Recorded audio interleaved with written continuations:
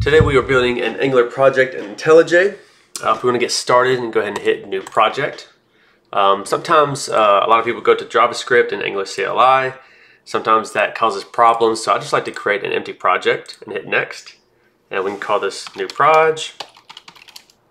Hit finish. And this will pop up, and you don't need this yet, but we'll need it in the future.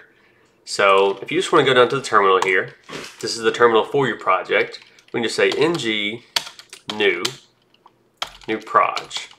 Now this is the actual Angular project that we're creating.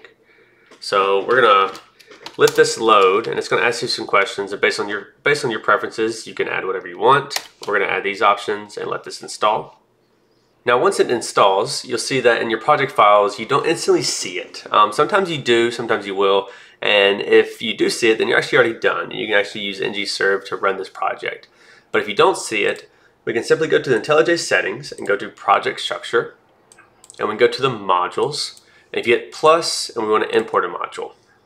Now, if you find the new project that we just opened, and there is the Angular project that we actually want to import. So we're going to open. We're going to say create module from existing sources. Hit next, next, and finish. And then we want to hit apply and OK. And if you see here on the left, the Angular project gets imported, and we officially have the Angular project. So if we go to the HTML file, we can change all this stuff. And we say new project. And now we can go to new project, right click it, and say open in terminal. And we say ng-serve. Ignore that. ng-serve.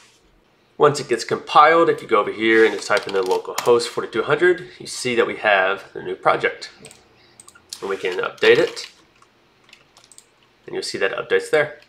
That is how you create an Angular project in IntelliJ. If you have any questions, feel free to comment.